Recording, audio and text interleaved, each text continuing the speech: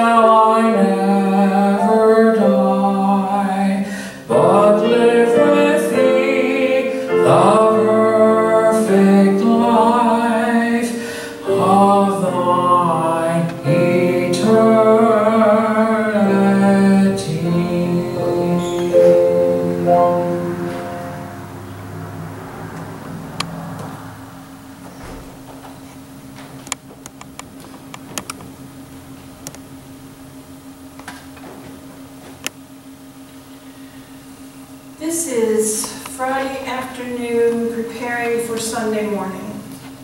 I know Alex's message took most of you by surprise, and I will talk a little bit more about that when we get to prayers. But for right now, we have a complete service of worship for you. We thank Bev and Pat for beginning us with some music, which we have missed terribly. You have the worship in front of you that I will send out Saturday night, and I invite you to speak the words along with me. Come, Holy Spirit, ignite our hearts with joy and confidence, for God has done wondrous things for us. Come, Holy Spirit, be with us today. Help us to boldly proclaim Christ risen. Amen. And then let us join together in our opening prayer. God of wind and fire, embolden us this day to receive your power. Help us to proclaim the wondrous things that you have done and continue to do in our lives. Give us strength and courage to share the good news of your love and your presence. We ask this in Jesus' name. Amen. Our hymn is Spirit Song. So you will hear Bev playing and Pat singing and maybe George. But I'm going to spare you me singing. So Spirit Songs number 347 in your hymnal. If you have the order of worship, you have the words.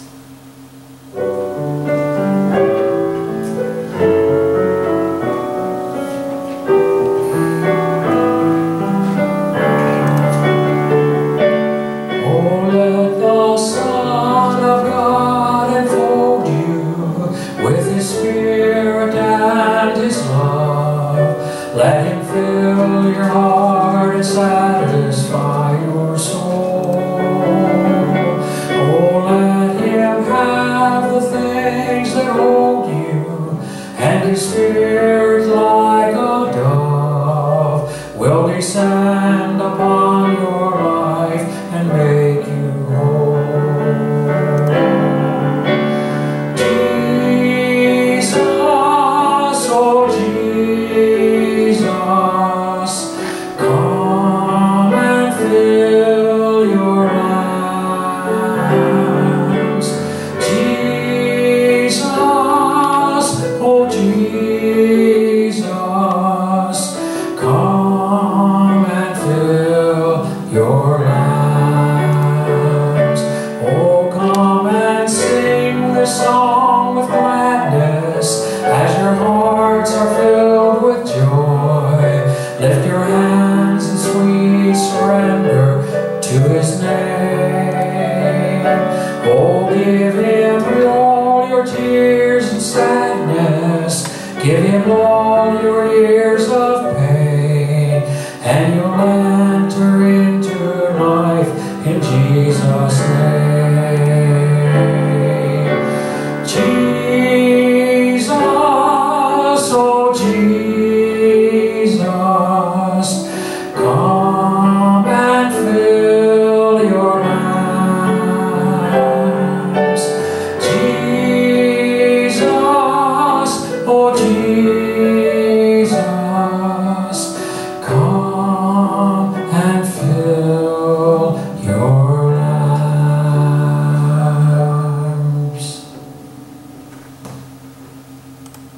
Our New Testament reading is from the book of Acts, chapter 2, verses 1 to 21. It is the quintessential story of the coming of the Holy Spirit. So hear now what Paul wrote. When the day of Pentecost had come, they were all together in one place. And suddenly from heaven there came a sound like the rush of wind, a violent wind, and it filled the entire house where they were sitting. Divided tongues as of fire appeared among them, and a tongue rested on each of them. All of them were filled with the Holy Spirit and began to speak in other languages as the Spirit gave them ability. Now there were devout Jews from every nation under heaven living in Jerusalem. And at this sound the crowd gathered and was bewildered, because each one heard them speaking in the native language of each. Amazed and astonished, they asked, "Are not all these who are speaking Galileans? And how is it that we hear, each of us, in our own native language?" Parthians, Medes, Elamites, and residents of Mesopotamia, Judea and Cappadocia, Pontus and Asia, Phrygia and Pamphylia, Egypt, and the parts of Libya belonging to Cyrene, and visitors from Rome, both Jews and proselytes, Cretans and Arabs. In our own languages, we hear them speaking about God's deeds of power. All were amazed and perplexed, saying to one another, "What does this mean?" But others sneered and said, "They're filled with new wine." But Peter, standing with the 11, raised his voice and addressed them, "Men of Judea and all who live in Jerusalem, let this be known to you, and listen to what I say. Indeed, these are not drunk as you suppose, for it's only 9 o'clock in the morning. No, this is what was spoken through the prophet Joel. In the last days it will be, God declares, that I will pour out my Spirit upon all flesh, and your sons and your daughters shall prophesy, and your young men shall see visions, and your old men shall dream dreams. Even upon my slaves, both men and women, in those days I will pour out my Spirit, and they shall prophesy. And I will show portents in the heavens above, and signs on the earth below, blood and fire and smoky mist. The sun shall be turned to darkness, and the moon to blood, before the coming of the Lord's great and glorious day. Then everyone who calls on the name of the Lord shall be saved." Thus ends the reading from our New Testament lesson. I turn now to the Gospel. It's John 7:37 to 39.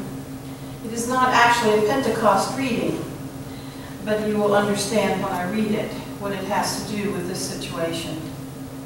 On the last day of the festival, that is, the one that became Pentecost, the great day, while Jesus was standing there, he cried out, "Let anyone who is thirsty come to me, and let the one who believes in me drink. As the scripture has said, out of the believer's heart shall flow rivers of living water." Now he said this about the Spirit, which believers in him were to receive. For as yet there was no Spirit, because Jesus was not yet glorified. That is the end of our readings. May God aid us in our understanding and ability to live accordingly. Now, we're going to honor our graduates. You received a list of the graduates with their pictures and a little bit of info on each one. Some you will recognize readily, others are part of the family of faith, and we'll figure out how they are here. The first one is Savannah Ruddy. We all know Savannah, we all love Savannah. We love her voice. She comes to sing, and she has now graduated from the University of Maryland with a BS in Biological Sciences and a concentration in microbiology. She's going to take a year off and find a job in her field and apply to pharmacy school to earn a Pharmacy D. It's called Pharm D. She's looking into a Navy commission scholarship to support her pursuit of the Pharm D. She was a member of the National Honor Society all her years at Maryland, and a member of Maryland Discourse from freshman through junior year. Maryland Discourse is dedicated to providing a space for the University of Maryland students to discuss and debate political and social issues. Savannah's been working with the University of Maryland Police Auxiliary since her freshman year and was promoted to student police aid supervisor in August of 2019. In your little blurb, the last thing I said, note she uses her voice to praise God. Then Riley Zentz, also one of the young people of our church. She graduated from the University of Maryland with a degree in architecture and a double minor in real estate development and construction project management. Riley's in an honor society called Tau Sigma, which was for transfer students because she went somewhere else her first year. She was on the dean's list for the architecture school every semester. She will be working at Lesotho starting in July. And Riley's skills led her to seek a career in the construction industry focusing on project management. Her goal is to one day become a project manager for large multifamily housing projects, combining her love of design and love of construction into a long-lasting career. Riley is the daughter of Rick and Beth Sentz and the sister of Caroline and Casey. She's pictured with her new puppy, which you can't see here, but a 3-month-old Bernese mountain dog named Bodie, whose feet are about that big around. He's going to be a big boy. And I forgot to say that Savannah is the daughter of our IT guy, George, and Joe Smith, and a member of Emory. Alex Edwards.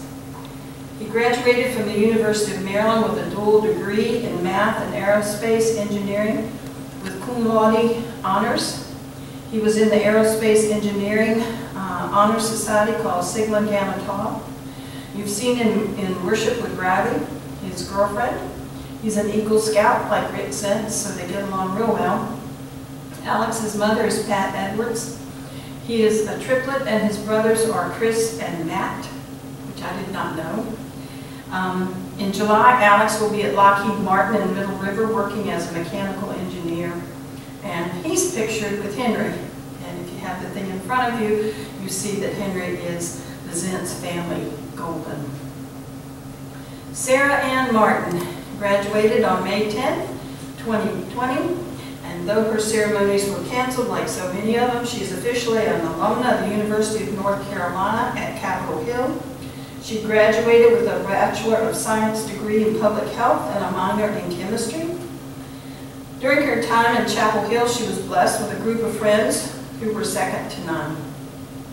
She volunteered as an EMT for a local rescue squad. Sarah has enjoyed working as a research assistant at the UNC Lineberger Cancer Outcomes Program. The next stop in her journey will be Virginia Commonwealth University School of Medicine, where her interests are focused on primary care and women's health. Alex Sabo is graduating magna cum laude, I like saying that one, from Washington College. That, by the way, is the top honors you can get. Where he majored in environmental science with minors in public health and Spanish. He was a member of the Presidential Fellows, the Douglas J. Cater Society, the Environmental Science Honor Society, and also a 2-year residential assistant. He also served as parliamentarian, recording secretary, and then president of his fraternity, Kappa Alpha Order. He was a member of the varsity swim team, where he served as captain, and was named to the Centennial Conference Academic Honor Roll. Alex also worked for the Washington College Geographic Information Systems Program.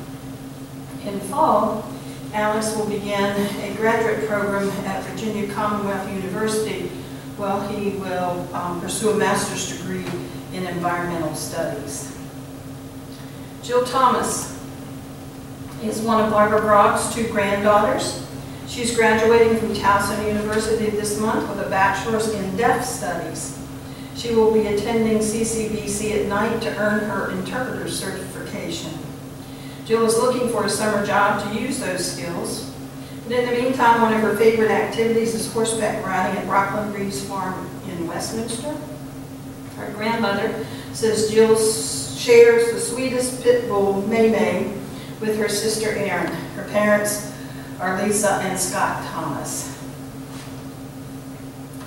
Lucas Meering is the grandson of Pat and Donna Rucker and the son of Dana and Charlie Meering. He will graduate from Franklin High this month, and while in school, among other things, he wrestled and he played football. He already owns his own business, a detail business called LM Detailing and Polishing, and will continue to be self-employed at that while he contemplates his future. He may possibly go to a trade school once he makes up his mind. Erin Thomas, one of Barbara Grogg's 2 granddaughters, is graduating from Westminster High School. She plans to attend Carroll Community College and spends a lot of her free time horseback riding, also at Rockland Reeves Farm in Westminster. And her grandmother says Erin shares the sweetest pit bull, May May, with her sister Jill. Erin's parents are Lisa and Scott Thomas. And then Amy Davis will be graduating from Spring Grove Area High School in Spring Grove, PA on June 26th with a very brief drive-through graduation. So maybe we should figure out exactly what they're doing. She's completed several college-level courses, and one of her favorite activities has been participation in mock trial competitions. She is currently pursuing an electrical apprenticeship, which is on hold due to the COVID-19 virus. Amy is the granddaughter of Chuck Davis and Elaine Dodds. That's our graduates. No longer the days where you go to school studying home ec and English or things like that. Our kids are a super intelligent group of hardworking young people, and we should be very, very proud of them, whether they are ones who come frequently or who are with us through their parents and grandparents. Let us pray. As Pentecost swirls around us, bringing new life and new direction, let your breath fill us with the energy of your spirit and the fire of your enthusiasm. Empower us with the faith to receive your gifts with open arms. In the unity of the Creator, Christ's Spirit, we pray. Amen. And now if you would join me in praying the prayer that our Lord taught us to pray, saying, Our Father, who art in heaven, hallowed be thy name. Thy kingdom come, thy will be done on earth as it is in heaven. Give us this day our daily bread, and forgive us our trespasses, as we forgive those who trespass against us. And lead us not into temptation, but deliver us from evil. For thine is the kingdom, the power, and the glory forever. Amen.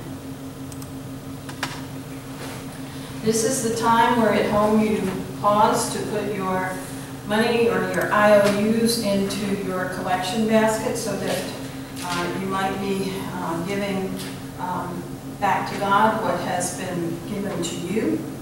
And then we're going to join together on Spirit of the Living God, which is 393, and you have the words here. If you know the motions that go along with it, please feel free to dance it.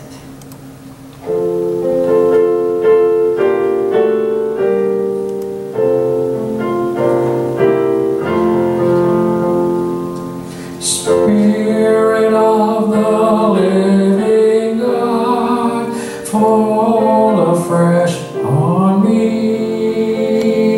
Spirit of the living God, fall afresh on me. Melt me, mold me, fill me, use me.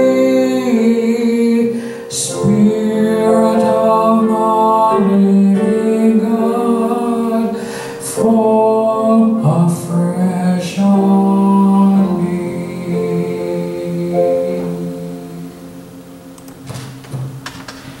I said I would tell you a little bit more about what's going on.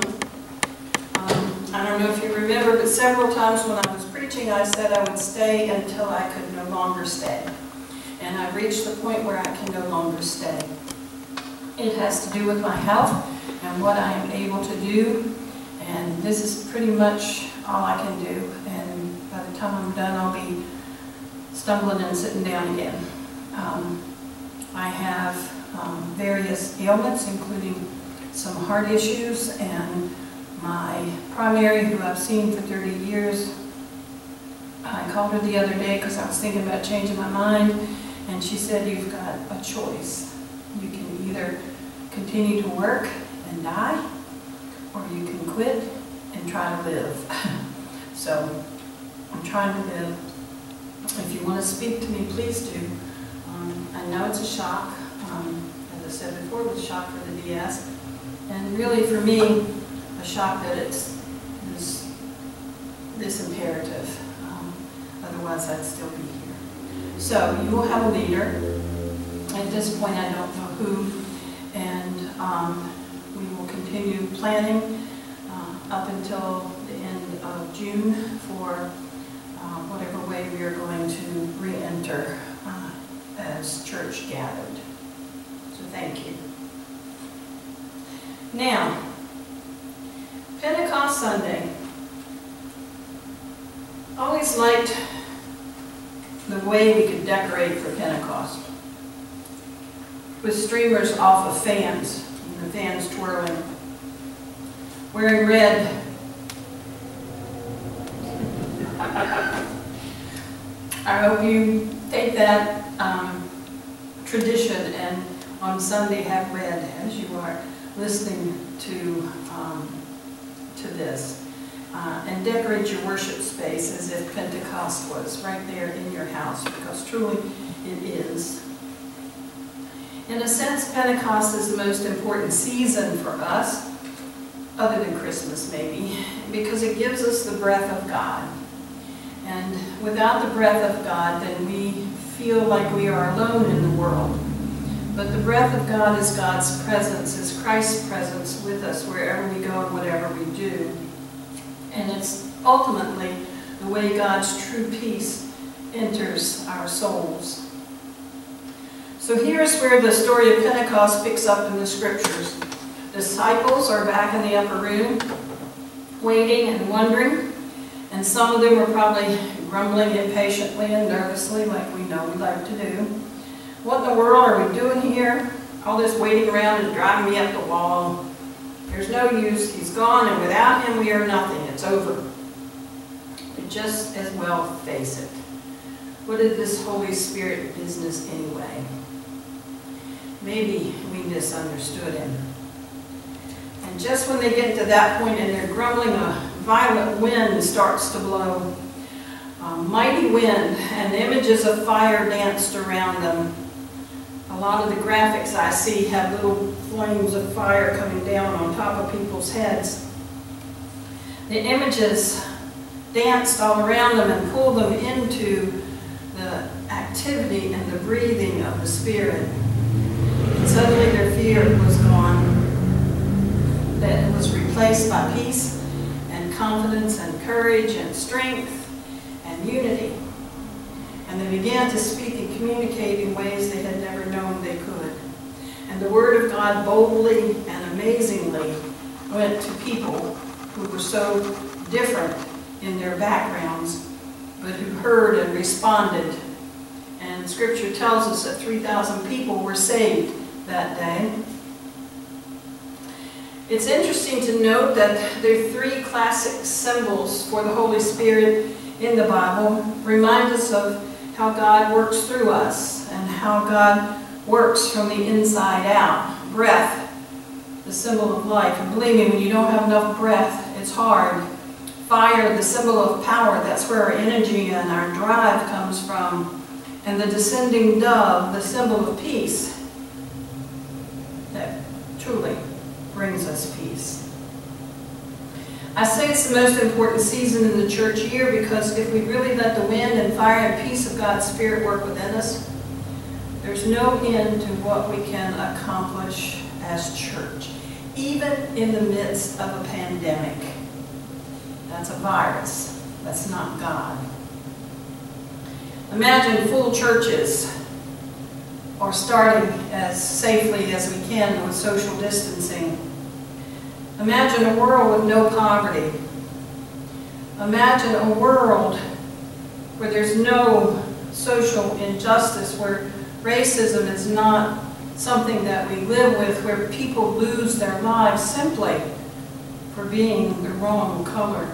Imagine if the Holy Spirit really did in our lives, or in other words, if we really let the Holy Spirit do in our lives. The kingdom of God would be a reality, and we wouldn't be worrying about all those different things.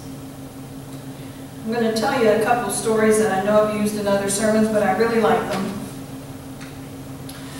A little girl was visiting grandmother one beautiful spring morning. No, it's not a story about Zoe, but it could be. They walked out to the grandmother's flower garden, And as grandmother was inspecting the progress of her flowers, the little girl decided to try to open a rosebud with her own 2 hands. But you know what happened. As she would pull the petals open, they would tear or bruise or wilt or break off completely. It didn't open beautifully. And she said, "Granny, I just don't understand it at all. When God opens a flower, it looks so beautiful. But when I try, it just comes apart." And grandmother answered, "Well, honey, there's a good reason for that. God is able to do it because God works from the inside out. We're always trying to manage from the outside in, but instead God works from the inside out." And I think that's the message of Pentecost Sunday. That's what the disciples finally came to understand.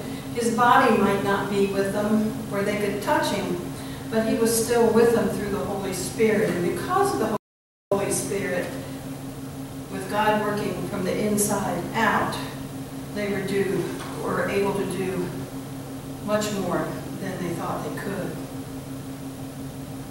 It's like the story of the shark and the whale. Both were swimming in the sea when the shark swam up to the whale to start to talk to him. Now, I don't know that sharks and whales know how to communicate. I don't know if it would be safe for them to do it, but the story says that they do. It's a child's story, by the way. And they swam along together, and the shark said to the whale, "You are so much older and wiser. Could you tell me where the ocean is?" And the whale responded, "The ocean is what you're in now." And the shark wouldn't believe it. "Come on, tell me where the ocean is so I may find it." And the whale repeated, "The ocean is here now. You are in it." Unbelieving, the shark swam away, still searching for the ocean. The story has a moral, and I believe the moral is this: don't spend so much time looking for God, because the Spirit of God is here and now in our lives, in the midst of the pandemic, in all the social distancing, the shutting away of ourselves that we've had to do, all of those things. God is already with us in the person of the Spirit. And the difference is whether or not we allow ourselves to see it, so that we know that we are within the Spirit all the time. And so, even in the midst of this pandemic, and with buildings being shut, even of the discussion of when do we come back in and how can we do that safely, even in the midst of murder and mayhem and chaos and rioting, even in all of those, and even in unforeseen changes that turn our lives upside down, we have the breath of life that is God-given.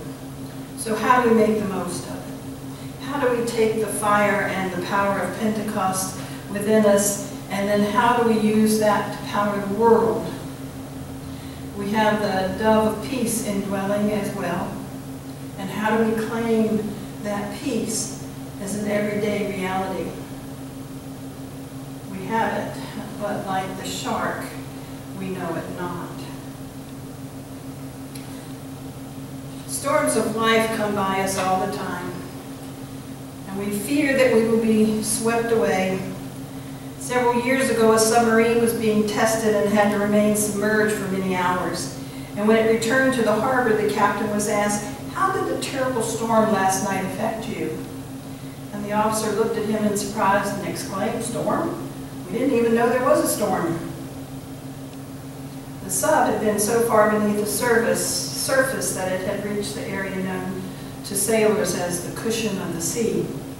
And although the ocean may be whipped into huge waves by high winds, the waters below are never stirred. And this, I believe, is a perfect picture of the peace that comes from Christ's Spirit. The waves of worry, of fear, of heartbreak can't touch those resting in Christ. Yes, we deal with it, but it doesn't destroy us. And sheltered by His grace, encouraged by His Spirit, the believer is given the perfect tranquility that only Christ can provide. So to surrender to God is to open to the Spirit within. It is to let the power of Pentecost in our lives. It's to relax into the peace and into the wind and the fire in the world, knowing that it's not us in charge, but God, even when it doesn't seem like it. It's to be shaped by the presence of God within.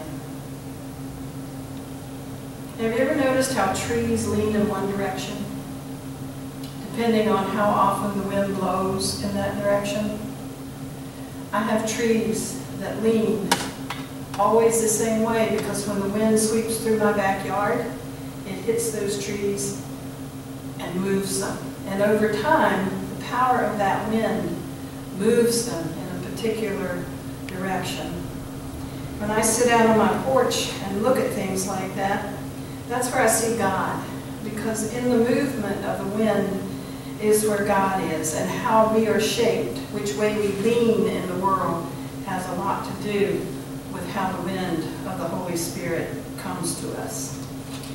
So I'll leave you with this question.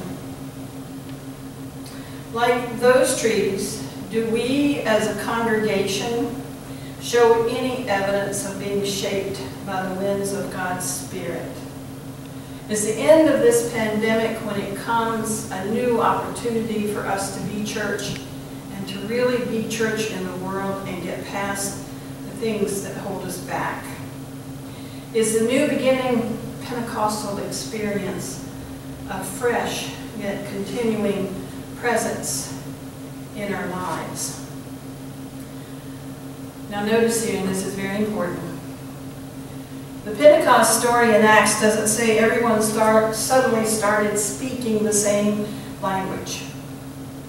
Pentecost does not destroy the various distinctions between and among people.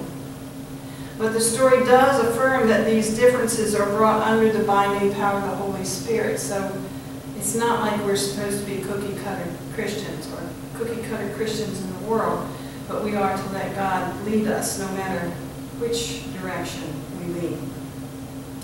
Now, Pentecostal power, that's what will help us work our way through the pandemic. That will help us figure out when it is safe for us to come back into the sanctuary. And in the meantime, is there a way to worship outside? And yes, we will hear about other churches opening. But for us, what is right for this congregation has to be the safety of everyone.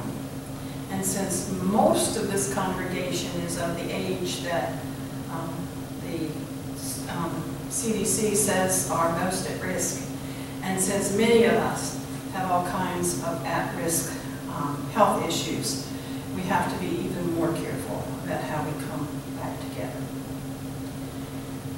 Once we know that the entire physical world around us, all of creation, is both the hiding place and the revelation of God, this world becomes home and safe, enchanted in a way, and offering grace to any who look deeply.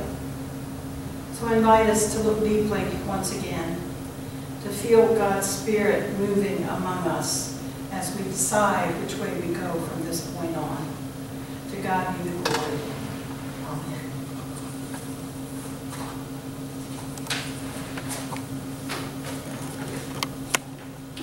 Our hymn is number 555, Forward Through the Ages.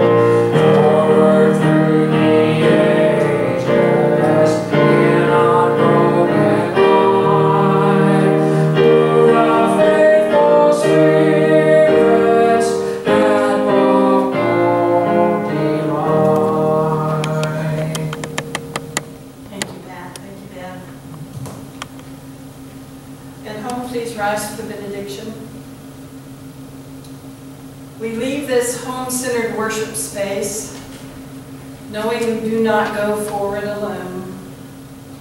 Ever-present Lord, bless us with the courage to live life as you have taught us to live. And may we be a blessing to others in your name. Hallelujah. Amen.